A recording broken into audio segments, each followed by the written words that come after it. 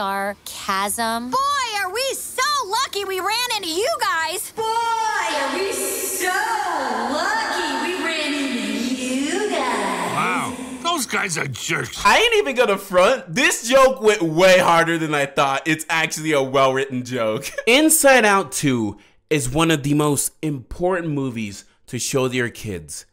Thank you, Pixar. This movie is so very important for all the kids and adults of this generation, especially if you're chronically online. You need to watch this movie. It delves so deep into the human mind and actually gives you a great understanding of what it's like to be an actual human, being able to not suppress all of these emotions, but actually have them work in unity, because a lot of people just want you to suppress emotions like anger, sadness, all this other stuff, as if we're not human. I love the human aspect of this movie. From start to finish, it feels like the writers knew exactly where this movie was going, and it really does show, because the writing in this is absolutely immaculate. I love the way they treat emotions and how they showcase humanity. It is so perfect, it is so beautiful, and it needs to be shared with a lot of people. Our main character, Riley, is a female protagonist who is 13 years old, but that doesn't matter, because how human she is, it makes sure that she relates to almost everybody. Even if she's in a very specific scenario, you can relate to some of the situations and some of the feelings she's feeling. Inside Out 2 is really showcasing itself as one of the strongest coming of age stories of the 2020 era. On an animation front, this movie compares closely to Spider-Verse, Across the Spider-Verse, and Puss in Boots: The Last Wish. Although the comedy and the animation of Inside Out 2 cannot stand with Spider-Verse or Puss in Boots, I strongly believe the writing, the overall writing, can stand toe-to-toe with these movies. I am not joking when I say we are witnessing a rare gem coming out from Pixar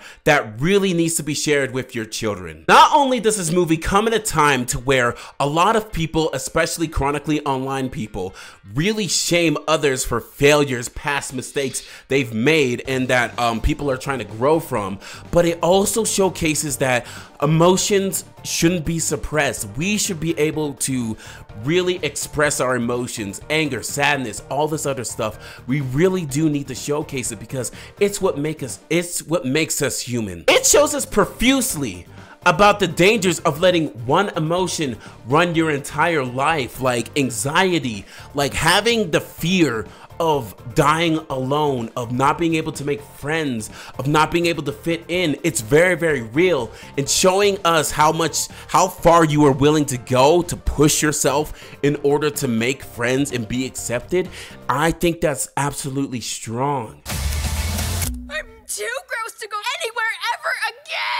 I really do enjoy the angle they're taking with Riley here. She is shown to be very independent in dealing with all of her emotions and everything that's going on with her head, which some people may seem as like bad because they're not showing her getting help or anything like that. But to me, as a black person, this is very realistic. I can't speak for others, of course, but like in my life, I was shamed for doing a lot of things and not being able to do things independently, which made me very independent with my emotions, my feelings, everything like that. And so what Riley is showcasing here really does resonate with me, and it's something that a lot of kids go through, especially if they're black, because the black community very much hates therapy, and I'm a person who went through therapy despite all odds because I was at the lowest point. I'm not trying to make it about me, but I'm just saying these are real people, independent people who go through these emotions. They're very real. Pushing yourself hard and being uncomfortable isn't necessarily a bad thing, but it showcases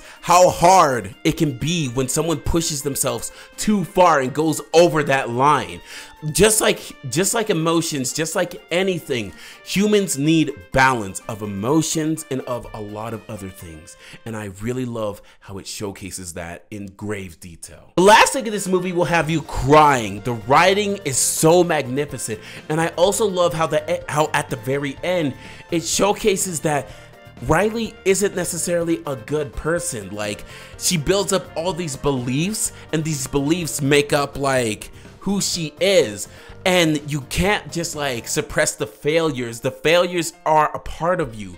And I love how that just comes together at the very end. The second movie treads some of the same waters and ideas as the first one. But not only that, it's very different because it expands on it and it also strengthens the core system of the first one. Like, this is the best version of Inside Out. Instead of using familiarity as a bait, because we are in that sort of era to where a lot of companies, mainly Disney, use sort of nostalgia and like things we are familiar with in order to bring people back to the theater.